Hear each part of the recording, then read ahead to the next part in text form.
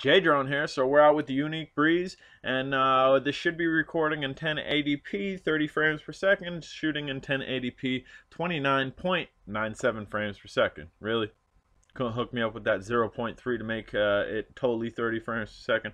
Whatever. So we are flying and we're doing a range test here. If you didn't catch my hat cam, this will be new to you. If you did catch my hat cam, this is the footage from when I was flying, recording via my hat cam.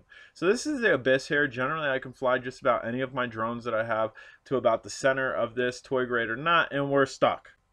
We didn't even get to the center. 305, not meters, 305 feet. 305 feet on a GPS drone that originally retailed for $500. I'm stuck at a GEOFENCE wall at 305. You can see me. I'm right there. We're not far away. That I think is ridiculous. Yes, this does shoot in 4K. I really have no use for 4K. I don't have 4K devices. Occasionally I'll upload something in 4K for you people that do have 4K devices. That's a huge letdown for me. And I paid under $100. I paid under $100 for this, and it's a huge letdown for me. 305 feet. My SEMA X5C can fly further than 305 feet. And as you can see, it's going down. It should be maintaining altitude, and it's actually going down. So we brought it back up. And now it's kind of maintaining altitude. We're just coming in here to get a shot of it. That's kind of how I grab some of my thumbnails. I'll take my hat cam off, put it right in the grill of the drone's mouth, and right here we're gonna cruise around towards the ground. We're gonna try to make use of this drone in the limited space that it allows me to fly in. Is this a bad drone? No, it's not a bad drone. It is what it is. It was designed to be a selfie drone, a very overpriced selfie drone that shoots in 4K. Is it my cup of tea? No, not really.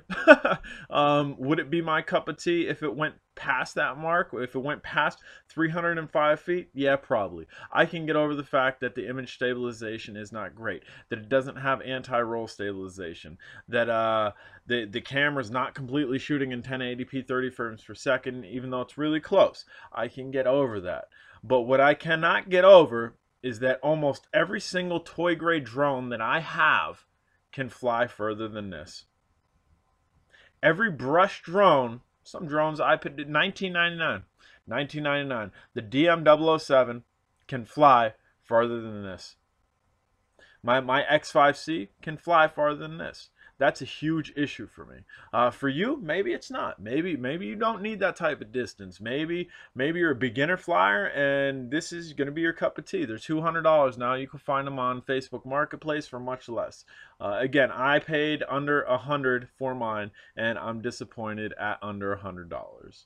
But I'm an experienced pilot, so maybe you're not an experienced pilot. Maybe you're looking for a drone to fly that's going to be easy to fly, just to take shots of you and your friends and maybe cars and maybe a building or whatever. This might be your drone. This drone might have what you need. It is packed and enriched with lots of features. It is a full feature drone. It has tons of features. But for me, a GPS drone should be able to go, and this one doesn't. And it was advertised that it doesn't, and I don't care that it was advertised that it doesn't. I got this drone and I didn't do no homework on it. I figured, bam, originally retailed at $500. This is a GPS drone. There's some close to the brush there. It's a GPS drone, has return to home, has all these features. Yeah, dude, I'm gonna jump on it for under $100. And I anticipated this to have some distance on it, and again, my toy grades can outfly this. Guys, I'm J Drone. If you haven't subscribed, please do. Again, I'm not completely knocking this. For me, it's not a good drone. For somebody that's starting out, it might be a good drone. If you guys haven't subscribed, smash that subscribe button. If you want to hit the like, hit the like. If you have any comments down below, type in return. I definitely will get back at you as I have time. And again, guys, huge disappointment for me. I tell it how it is. I'm not sugarcoating it. It is what it is, and it's definitely not a $500 drone. It's definitely not a $200 drone for me, and under $100, I'm disappointed later.